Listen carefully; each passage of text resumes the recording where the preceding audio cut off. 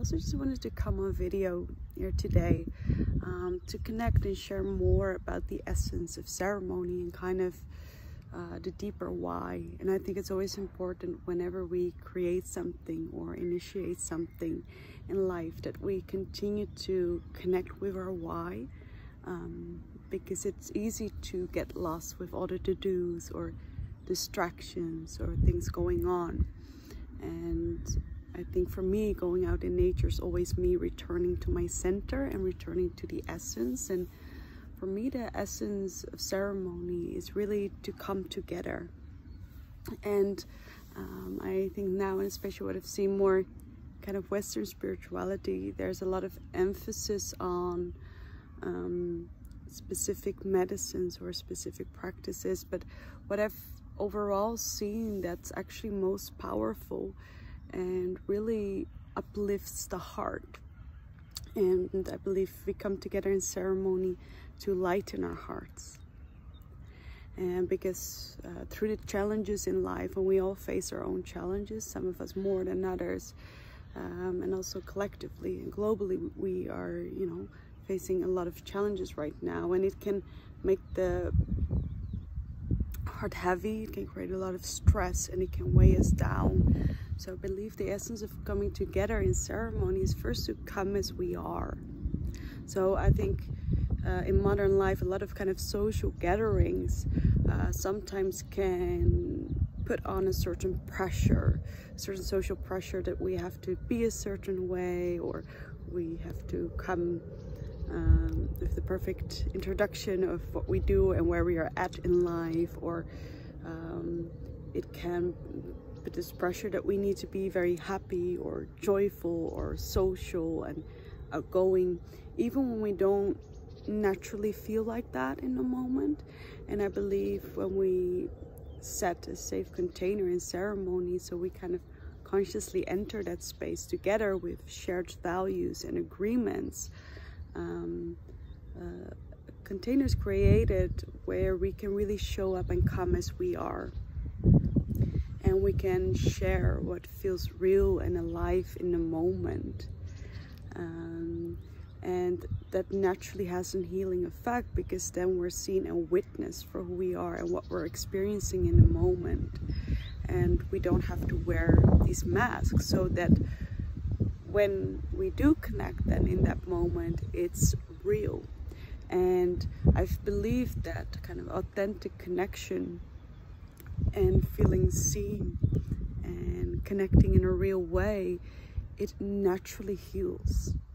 So healing doesn't always have to be, and I do have a background more in the trauma therapy, and I've seen it a lot, that people think, oh, healing always have to be hard, or we always have to move through something heavy in order kind of to come out on the other side. And it doesn't have to be the case at all. The truth is, like, sometimes deeper emotions do come up, but when that's happening in a way that is safe and where we're able to move through that with gentleness and with softness, it actually relaxes our nervous system instead of activates it, which sometimes can happen, and then we actually have more stress in our life or more kind of pressure on our system. And what I always intend to do is to create spaces where our body is allowed to soften and we're able to move through gentle processes. And for me, that's more the feminine way.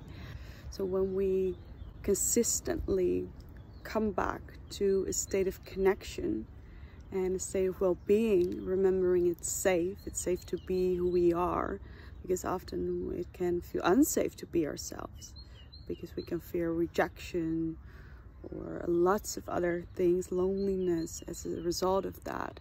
And I believe in our essence, we all want to be seen and accepted actually for who we are, and that's an incredibly healing experience.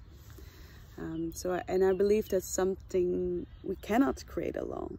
It's something we need to co-create, and I believe that's the beauty of ceremony. It reminds us of our interconnectivity, and that we're not separate, that everything we do affects another, and that our words and what we do and what we create, it does have power and influence. And it's very easy to think in the world we live in, where there's a lot of fear that we are completely powerless, or no matter what we do, kind of like it doesn't matter. Kind of a little bit this apathy or even this nihilism can occur, which can cause like depression and anxiety.